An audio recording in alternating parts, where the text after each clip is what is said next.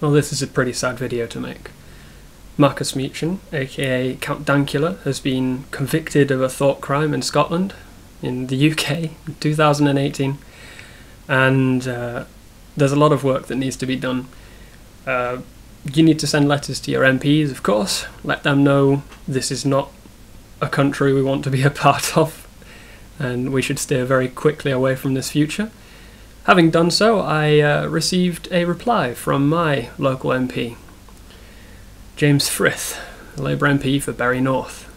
I am not a Labour voter. I made this clear to him, that it was very important, and that was why I was contacting him. And I received a reply, credit to him. The reply is as follows. Hello.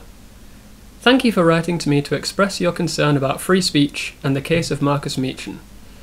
I defend the right to freedom of speech, but believe with that freedom comes certain responsibilities. Fair enough, but we're entering dangerous territory, right? The judgment that the court has made will have considered this balance. It didn't. Given the content of the post and the message, I am not surprised by the judgment. I am surprised. This is terrible, right? It was a joke meant to annoy his partner, which worked fantastically, and context and intent was ignored entirely within the courts. Essentially, from what I can understand, he said it was a joke to annoy my partner, and I have nothing against the Jews, of course. It was an anti-Nazi video, and the court has said, you are wrong. That is not what is inside your head. You are an anti-Semite. And that's what he's being convicted of. It's just fantastic. I love my country. We're the greatest in the universe, surely. Let's continue. The information I have on it, which is incorrect, James, you have incorrect information. You are wrong. I find grossly offensive. Nobody cares how anyone else feels. If you don't like a joke, if words offend you, you can remove yourself from their presence. Nobody had to click on the video. It was for his partner. It blew up because it was funny and people clicked on it. You should have a right to be offensive. It's pretty obvious. And the message was likely deemed as incitement to violence or hate crime. It doesn't matter what it was deemed, because that's incorrect. It was not an incitement to violence or hate crime. It was a tiny pug doing tricks. It was a pug getting excited at going out for a walk. That's what the pug understood. When Count Dankula says, do you want to gas the Jews? The dog gets excited because he gets to go outside, or eat some treats, or whatever it was. If you've owned a dog, you understand you can teach them any English you want. They don't understand the meaning of the words. They understand they're going to get some treats.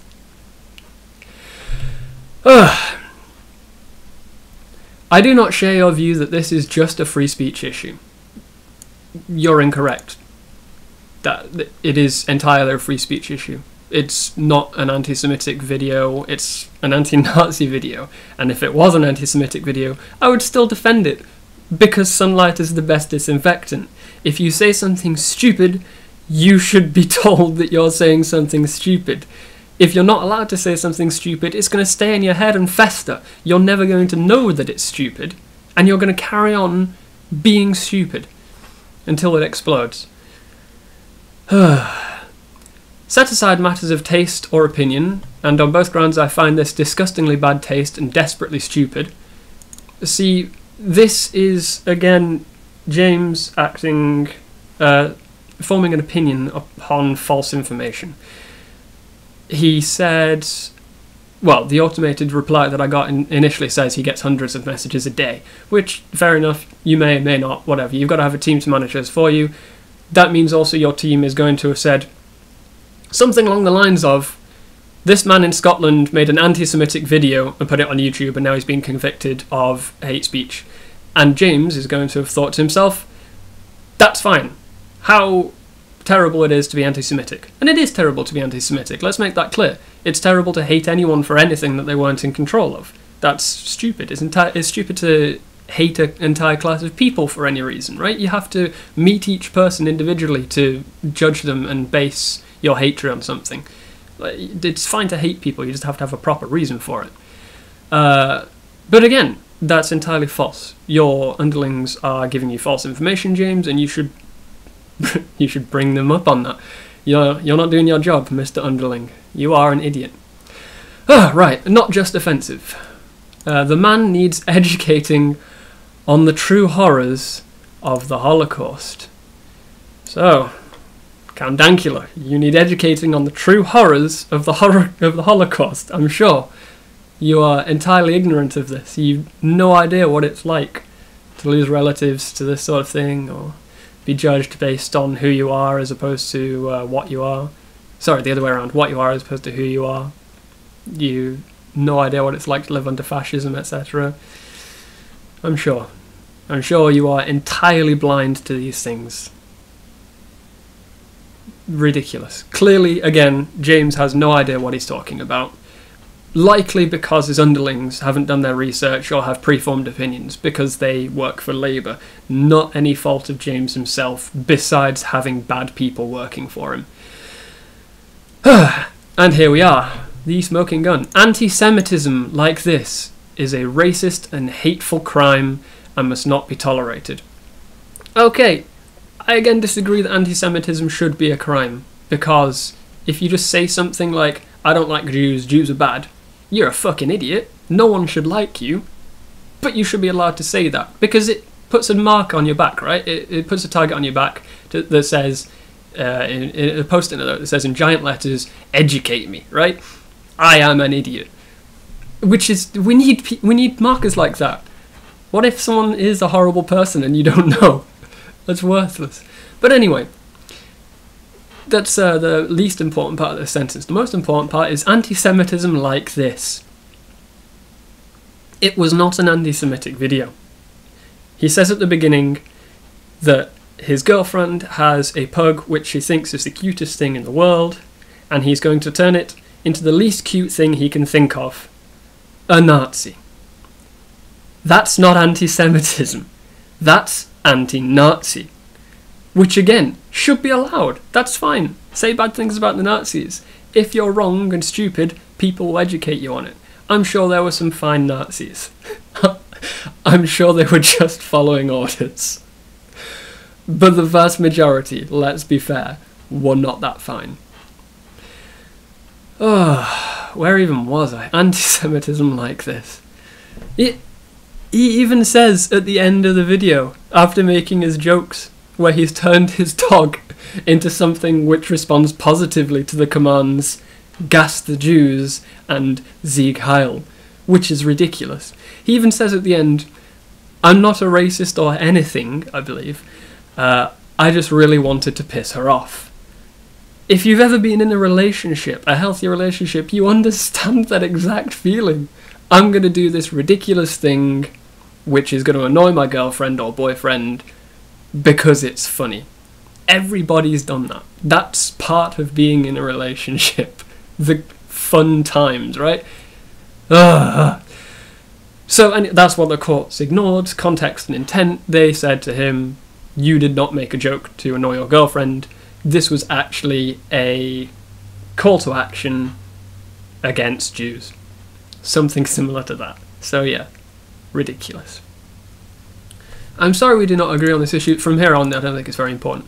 I'm sorry we do not agree on this issue, but I do thank you for taking the time to write to me and express your views. I expressed my views by saying this is the second letter I've ever written to an MP, and that is to show how important this is to me, but whatever. Although I may not agree in this instance, because you're misinformed, James, I always appreciate hearing from the constituents and discussing issues of concern. Best wishes, James. Okay, so James has bad people working for him. In the best case. I like to think the best of people. This is the best I can think of it. James has got bad people working for him. That is his fault. We do not agree on the issue.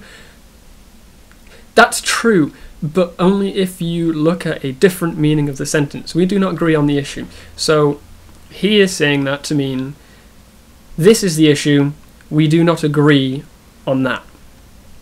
And I am saying you think this is the issue and I think this is the issue, and that's what we disagree on. Because again, he is misinformed. But, so, let's engage in some hyperbole, because why not?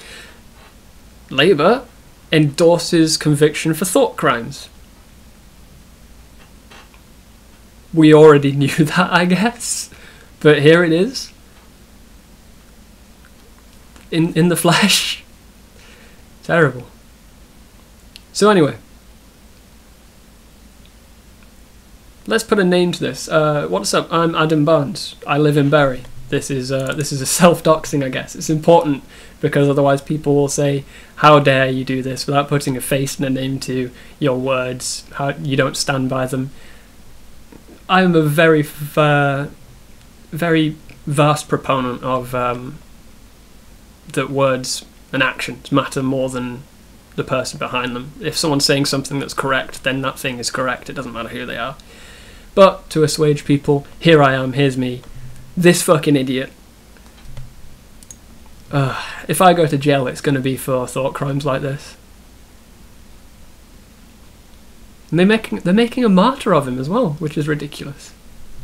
Everyone who is anti-Semitic has got huge ammunition now because they're like, look, the state is oppressing us. And they are. Kind of. Which is, the entire thing's stupid. Everyone in the UK should be exceedingly worried for their own freedom of speech, which we don't have, obviously, but we have even less of it than we had before.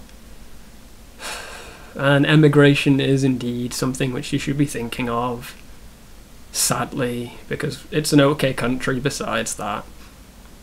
Whatever. Anyway, I've replied to him, pointing out basically everything I did in this video, making a sharper point on the fact that it was an anti-Nazi video, because if we're going to be attacking people for their views, at least attack them for the correct views. Ugh. Rip. Rip Count Dankula. Rip memes. Rip jokes. Rip the country. Britain, once great.